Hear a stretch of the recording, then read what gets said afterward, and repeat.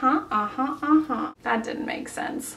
But maybe you got me. Bring in the drama today. Hey everyone, today I am doing a little get ready with me. I don't think it's gonna be little. I'm going out to dinner with my friend later tonight and I had some extra time, so I figured I would involve you in the process. I don't really know what I'm going for. It's a casual dinner. I'm gonna be doing my full face and my hair. We'll just see what happens. This is gonna be kind of like a talk through, chat through video. I always like to do like voiceovers for these kind of videos because I like to listen to music and podcasts while I'm filming it because it takes me forever. But we're doing something different today, just because. I've already moisturized my skin and used eye cream and everything, and now it's time for primer. This is my longtime favorite Hourglass Mineral Veil Primer. I have a little baby size, and lately I've been having to shake it up a little bit annoying. It separates.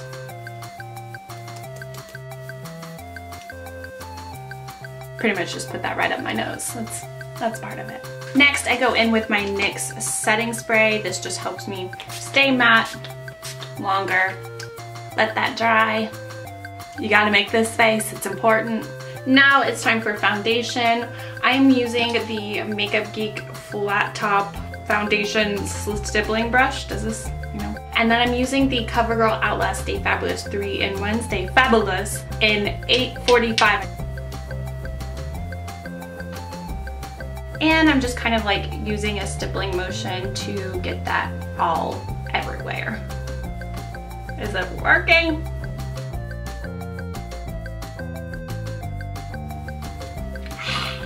My chin has been trouble for me lately and I don't know what is up with that. I guess it's like a hormonal thing. I love being a girl. So I'm just going on with a little more foundation on those areas.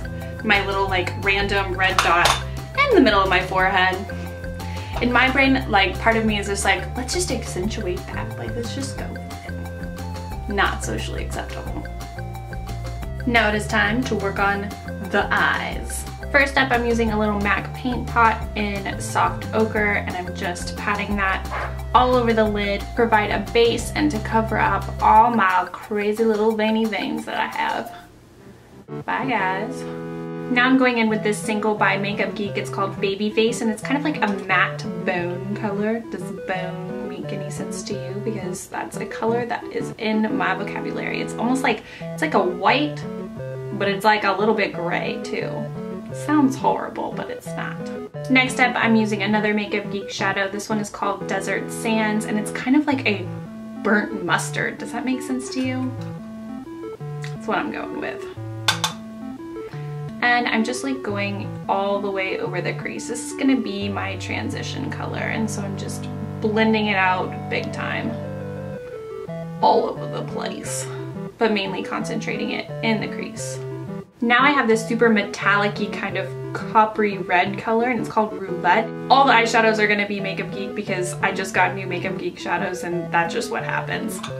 Okay, I'm using a slightly wet brush and I'm just gonna be tapping this all over the lid. Oh, beautiful. Roll that beautiful bean footage. I don't know why.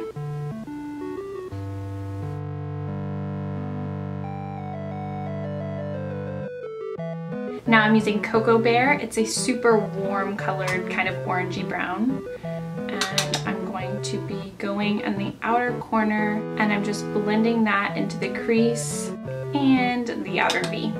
Why not?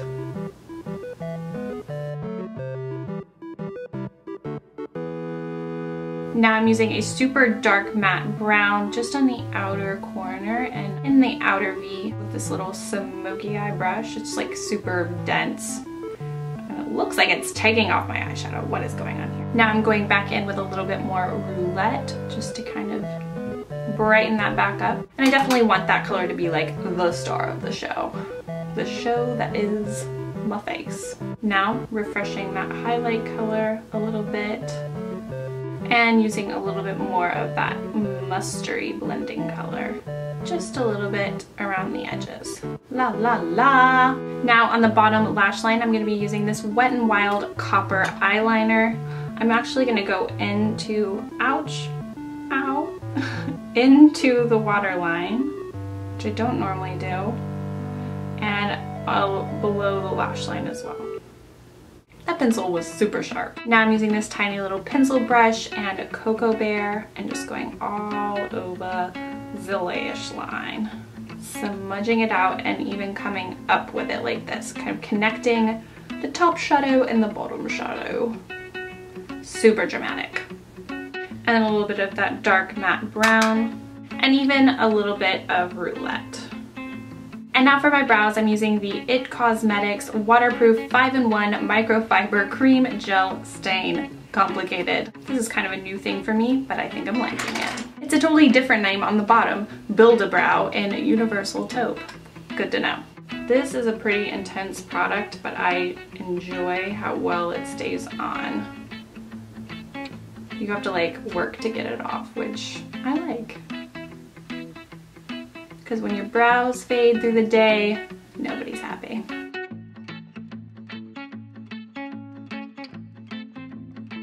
And then I'm brushing through to kind of disperse any extra product that I don't need and like smooth out the harsh lines. That's a major brow. Sometimes I like to go back in with my highlight shade and kind of help redefine the bottom of the brow after I do it. It helps sometimes, sometimes it doesn't. No, it usually helps. As you can see, I don't do that whole like exact architectural brow. Do you know what I mean? I kind of just made that term up. And now I'm just going to use my Maybelline Line Stiletto in brownish black over my top lash line. I don't know why I looked so confused when I was saying brownish black, but I'm just going to do kind of like a thin, simple line right over the lash line with no wing. Easy peasy. And now I'm going to curl my lashes a little bit and then apply just a little bit of waterproof mascara to keep my lashes curled because they all straight, clearly.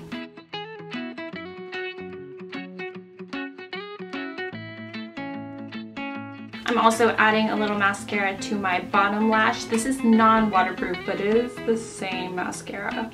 By the way, I'm listing all the products in the description. I know I forgot to say that earlier, but of course I'm going to. Because I love you, and I almost poked out my own eye, just for you. My eyes look a little bloodshot, hello. Now I'm using a black eyeliner by The Balm. It's called Mr. Right Now, and it's just a nice black liner, and I'm tight lining because I forgot to do it earlier. Very nice. And now for my lashes, I'm using some Salon Perfect Demi Wispies, but I am going to trim them down quite a bit. Finally, these are the finished eyes, and now it's time to do the rest of the face. Finally. For my under eyes, I'm using the Maybelline Instant Age Rewind in Brightener, and I ripped off the little spongy part, so it just like drips out the end. It's not a very cute thing, but I think it's more efficient. I'm not sure. I dot it on with my fingers, and I even put a little bit on my nose. And then I use a slanted kabuki brush just to blend it all in.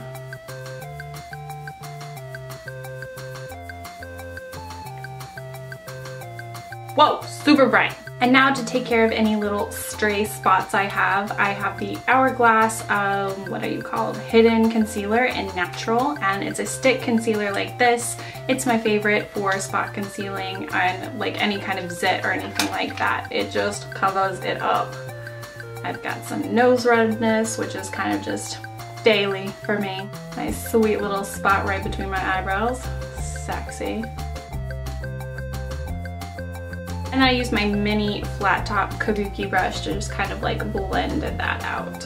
And now for just the tiniest bit more concealer, I am using the Maybelline Fit Me Concealer in Fair. I actually just got this one and I haven't tried it out, and it looks super light, so I'm a little bit nervous. And I'm just gonna use like a little bit. It's a pretty sheer concealer, and I've had the light color before, so I kind of trusted it, and I was like, hey, let's try something different. But it's scary to try different things. Now I'm using the IT Cosmetics setting powder. It's called Bye Bye Pores, and it's just one of those like HD super fine powders. And I mainly just focus it like under my eyes and the different places where I used concealer. Today I'm not doing any like major contouring or anything. I'm just gonna warm up my face with a little bronzer. This is the Wet n Wild Matte Bronzer in bear in mind, and I'm just gonna kind of like warm up the face. I'm also gonna go over the classic contour areas, but I'm not gonna be like carving out the face or anything like that. Just warming it up because honestly, I got that darker foundation and I feel like I'm still white as a ghost. It could be the lighting, but I don't think it is. A bit on my jawline and down my neck, because my neck needs some help.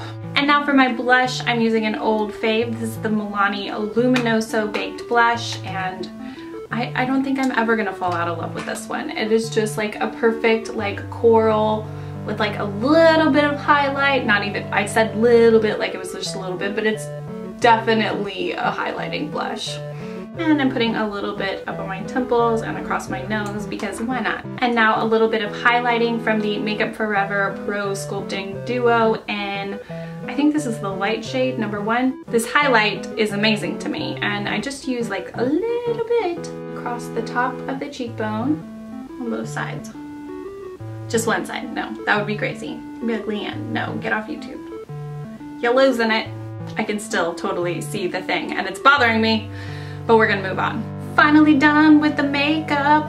It's like my face, but like extreme. Wait a second, I'm not crazy. I don't have anything on my lips. I'm losing it. Okay, for my lips, I'm gonna use a couple of my new favorites. This one isn't that new. It's a Charlotte Tilbury Lip Cheat, and the color is called Pillow Talk.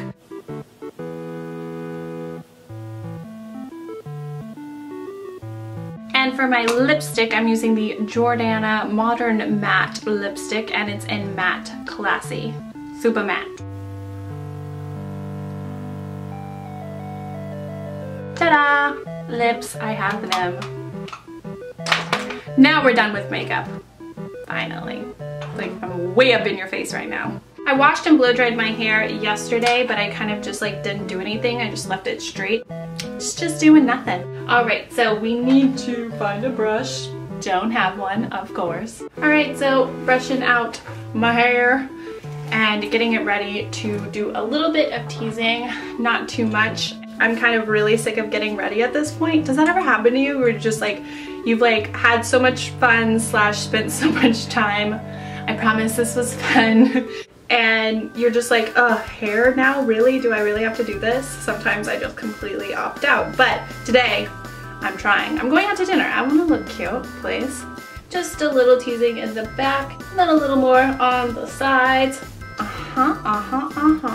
And a little in my like bang area to kind of keep them in line. Alright, and then I'm grabbing my curling iron. This is a Infinity Conair something. I don't even know how big it is. Can you tell? It's about that big. Maybe I'll be able to find it out on the internet. I've had this for a while. Okay, so I'm just grabbing like a small section of my hair that's like the kind of shorter layer, and I'm just kind of curling it away from my face and leaving like a huge tail. There's a method to the madness. I don't leave it in too long, and then I do another section back here, like some of the shorter hair, and I curl it in the opposite direction. And now I'm dealing with the underneath hair, very technical term. And I'm gonna grab this section in the front and I'm going to curl it in the opposite direction of this section. This one went away from my face, so this section will go towards my face. This just gives it more texture whenever you kind of go through it with your fingers. It doesn't all clump into like one spiral going the same direction. Alright, so I'm going to the next section, and this one's going away from my face because we're doing opposites, going back and forth. I'm sure I don't even need to explain this at this point. Let's just get this done.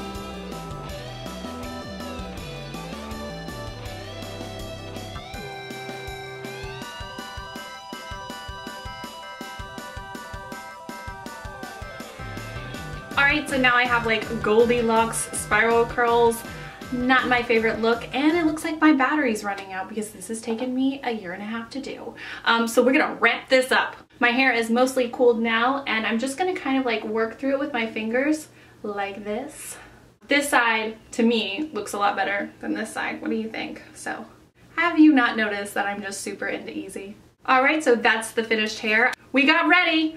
I am like starving right now. Totally ready to go. I really hope you guys enjoyed this video. Thumbs up if you did. It definitely helps me in the long run. And if you haven't subscribed to my channel, please do, because I put out new videos all the time, like twice a week. And I really hope you guys come back and watch. If you're already subscribed, thank you so much. You are my people and I love you. And if you want to find me anywhere else on the internet, the links will be somewhere and they'll also be down below. I hope you guys come say hi. And what do you guys want to see next? Let me know down below. As always, thank you so much for watching and I'll see you guys next time. Bye everyone. It's like my face, but 30 hours later. I'm a buff baby. I can dance like a man. As many of you might know, I do go as long as I can without washing my hair, just because it's already color treated and I actually don't need to wash it that many times. I go as long as I can anyway, but the longer I go, the drier it can look, especially on the ends. And so this has been a lifesaver. Previously, I was using like a little bit of my regular oil and I